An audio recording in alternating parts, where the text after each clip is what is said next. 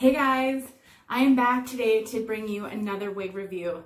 This one is adorable. This is Raquel Welch Crowd Pleaser in the color Copper Mahogany, which is GL6-30.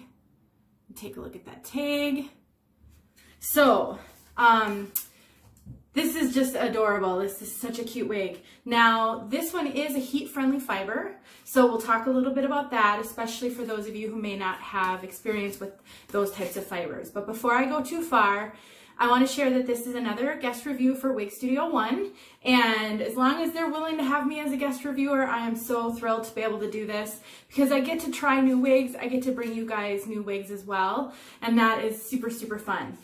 Now, for those of you who are new and haven't heard it before, Wig Studio 1 is an online retailer. They have an online wig shop, and you can purchase virtually any brand of wigs there, and they do have a coupon code for 30% off. If you type in Beautiful You when you check out, you will get 30% off your order. So you'll get 30% off this beautiful piece, as well as many, many other styles. Some wigs are excluded, but most of them are eligible for the coupon. They also have a great Facebook group, a really fantastic support group for us wig sisters. It's called Wig Studio 1 Wig and Topper Support Group on Facebook.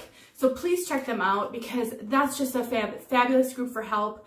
There's over 6,000 ladies on there. I am on there, and it was the first Facebook wig support group that I joined. All right, Crowd Pleaser. I gotta tell you guys, I have really been curious about this one for a really long time, but I am in the camp of wig wearers that are a little hesitant with these heat-friendly or heat-defiant fibers. Sometimes you'll see them referred to as HD fibers, and it's just because the way these fibers are manufactured, they actually require some special care. They can frizz and fray really easily, but that said, a wig this length is really going to be a good length for these heat-friendly fibers because she doesn't touch my clothing. So anything above the shoulders that isn't going to rub on clothing, you'll get a little bit longer life out of them. I did do an experiment earlier this year with Belle Tress Lady Latte, which is another HD fiber wig, and I love that wig, and so I am slowly getting more comfortable with the thought of trying some HD styles, and this is beautiful. First of all, the fibers on an HD wig feel really special, and this is no exception. They're super silky and smooth and soft. I just absolutely love the way HD fibers feel right out of the box. They're really great. This style is just adorable. I think I've said that 3 times now, and I mean it. It's so cute. It's got these flippy curls, and it's just such a perfect length for everyday wear.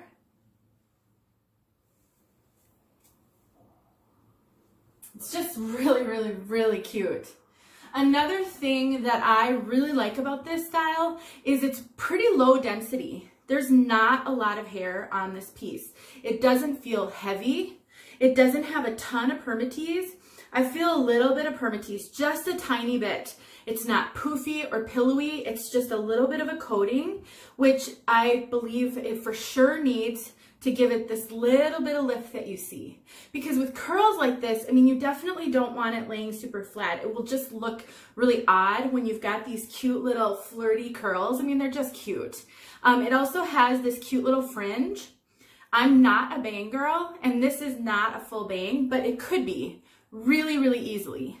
But I just like the way it sweeps to the side, and I haven't really had to do anything with her. I did do an out of the box the day I got her. She pretty much looks like this. What did I do? I sprayed her down with water just a little bit, shook her out real well, did just a tiny, tiny bit of scrunching, and then I hung her back there upside down, and then I put her on a wig head, and she's been sitting on a wig head now for probably a little over a week, actually, and that's it. I did no styling, put no styling product in her. I didn't have to soak her. Sometimes I will have to soak a curly wig to kind of get rid of box hair and to bring out the curls. So aside from those 2 little things I did, this is pretty much out of the box, which is super rare with wigs. I almost always have to do more than that, and not with this one. She does have a lace front and a mono part. Let's get a look at that lace front. It's really good, you guys. Raquel Welch makes fabulous lace fronts. And what I really love is that they're fabulous in the brunettes too. I've seen a few of them. I don't have many Raquel Welch wigs, but I have seen a few, and that is excellent for a brunette color.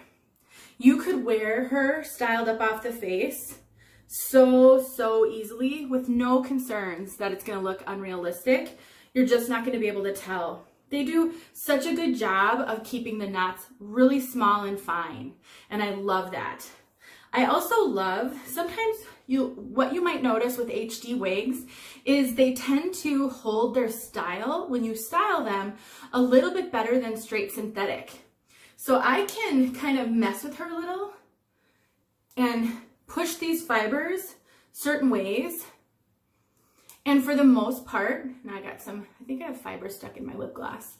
For the most part, she'll stay how you style her. Seriously, you guys. A piece of hair. And that I really love about HD fibers, because a lot of times with regular synthetic, you really have to use a lot of product or accessories to move the fibers around to stick in a different position. And HD will sometimes do that for you really well. She's so lightweight, just like so lightweight. If anything, I would be a little bit concerned potentially about being able to see wefting in a wind, but I have played with her to try to simulate that, and I haven't been able to, but that's how light she is. She just doesn't have a ton of hair, which is so nice.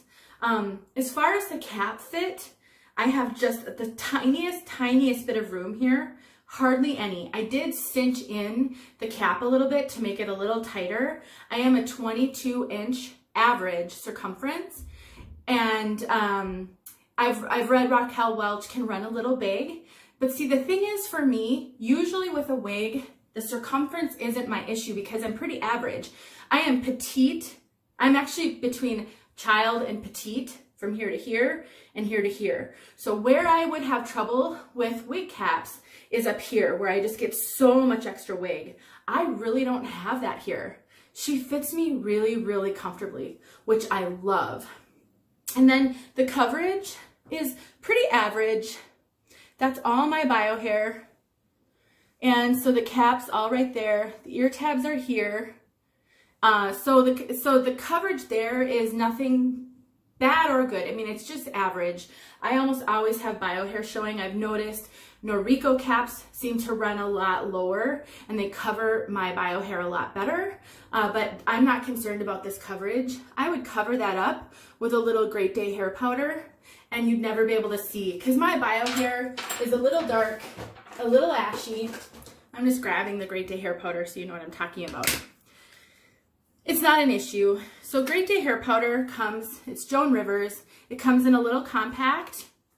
Looks like that. They come with a brush and you can just take some out. And this is, incidentally, this is the color blonde. It's brown. Dark brown is very dark. So I usually tell brunettes, get the blonde, because that's dark enough. But then I would just take it and I would just start to paint it over. Can you already see I barely took any? And just paint it over my bio hair a little bit. That'll hide the gray and it'll hide kind of the ash. And then there you go. It's super easy to do. Let's look at the cap. Gosh, this is just so light. I just love it. So you've got a mono part, lace front, velvet ear tabs, no extended nape, and Velcro adjusters. And then the rest is wefted.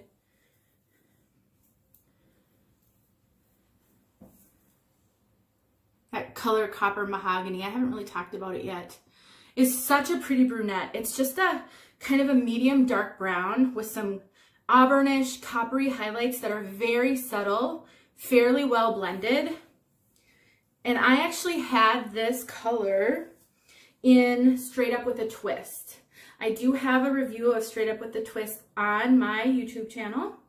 I loved that wig. She was just a little too short for me. I did sell her, but I gotta tell you guys, like every other review, I'm still getting reviews on that video, and I made it a long time ago, saying, I hope you kept this wig. Kind of makes me sad I sold her, but I just wasn't comfortable in how short she was.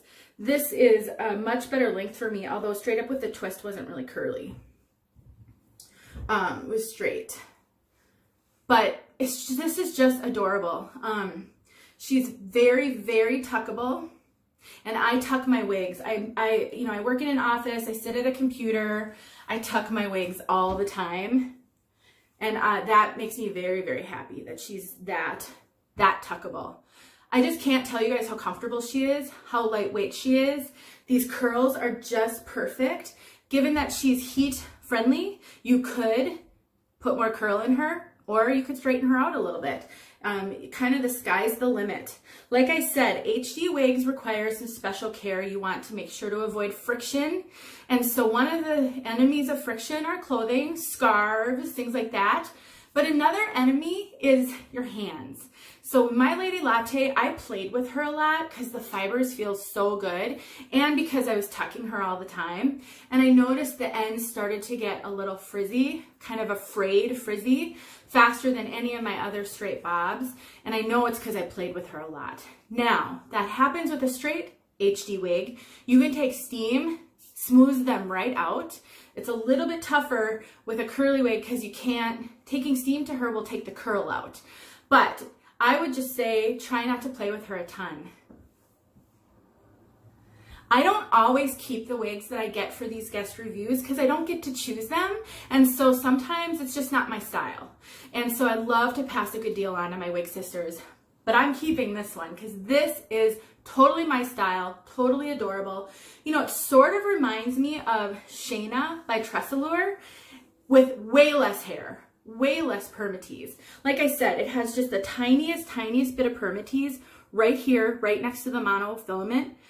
So tiny. Guys, all I can say, because you can't ever tell in a video, if you are afraid of permatease, I wouldn't be afraid of this wig. And this is coming from someone who was so afraid of permatease early on. I really wouldn't. I don't think that this hair would overwhelm anyone. I really don't. If you're a brand new wig wearer, what I'm more concerned about are the HD fibers for you, because they do take a little extra care.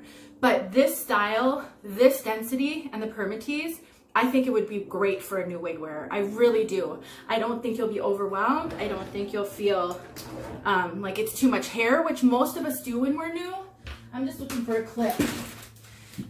My reviews are like your girlfriend in your bathroom. I mean, honestly, I don't do a lot of pre-planning. I mean, I do think about the wig, but I like to just do everything in the review, so I don't come with all of my tools ready. So for those of you who don't know me, haven't seen my videos,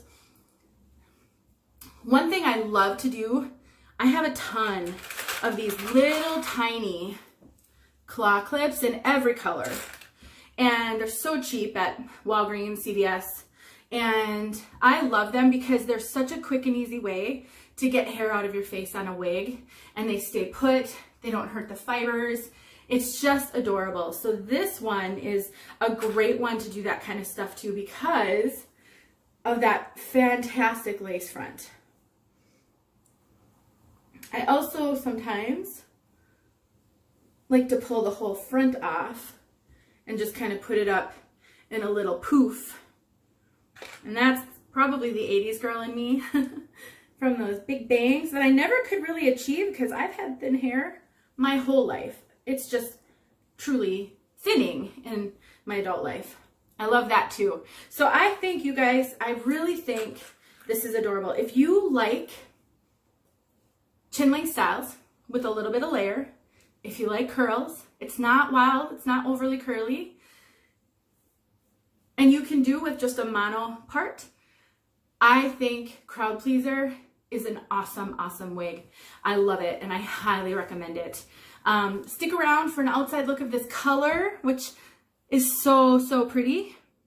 Like I said, it's a 6, which is a kind of a medium dark brown, and 30, which is an auburn, a medium auburn, but it's so blended. It's just not overly highlighted. Nobody's gonna do a double take on your hair thinking what's going on with her hair. It's just perfect. So stick around for the rest of the video. Thanks for watching. Hey guys, I'm out here to show you copper mahogany.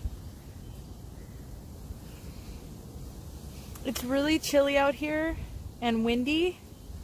It's making my eyes water, so I apologize. I'm not having an easy time looking at the camera. Just gonna give you guys a few different angles. Copper mahogany is one of my favorite shades. I love this color so much. It's just so pretty. It's I think it's GL6-30.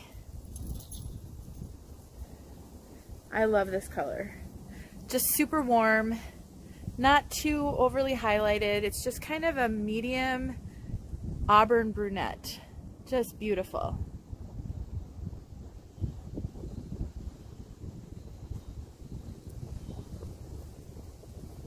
I hope this was helpful. Let me know if you have any questions though. I'm always happy to help. Have a good one, you guys. Hey guys, all right, so here is Crowd Pleaser right out of the box. It's the end of a very long day. I'm really tired. I'm about to head to bed, but I wanted to get this out of the box filmed so that I can spray her down and, you know, maybe try her out tomorrow.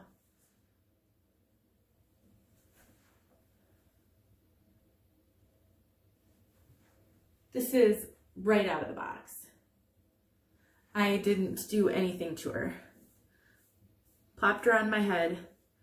She's not bad, really not gonna need a whole lot. I am just gonna probably spray her down a little bit and then see what we've got. All right, thanks for watching.